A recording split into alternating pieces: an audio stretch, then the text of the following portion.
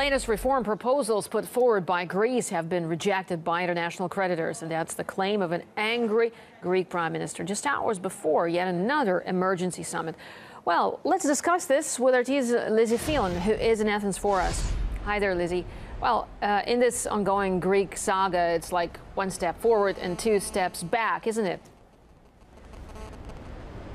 That's right, and just in the last hour or so, the Greek Prime Minister Alexis Tsipras has said that some of the international creditors have not accepted those Greek proposals that were put forward in an attempt to try to reach a deal before Greece runs out of cash to pay its IMF debt next week. Now, he broke the news on his Twitter, saying that these creditors have never before been so persistent in rejecting equivalent measures, neither in Ireland nor in Portugal. And he said that their stance shows that they either don't want to reach an agreement or that they are serving some specific interests. Now, he didn't elaborate on what those interests are, but on Monday he put forward those proposed measures, which included raised taxes for companies and people on middle incomes and high incomes, as well as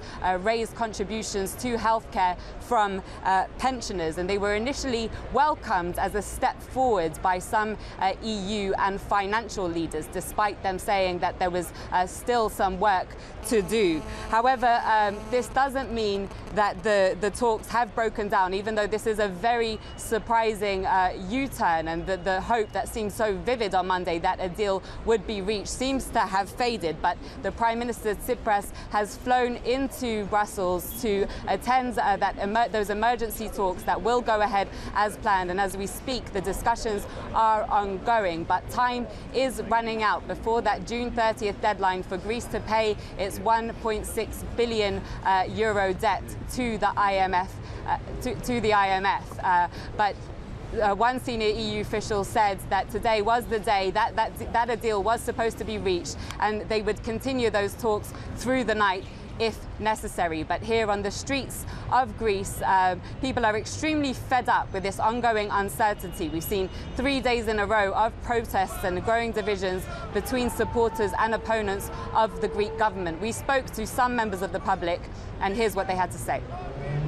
The agreement of the Greek government with bankers of abroad is something that bites terrible our budget.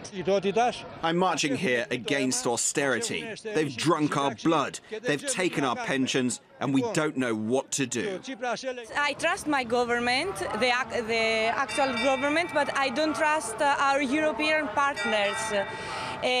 Because it seems that they don't have a clear position.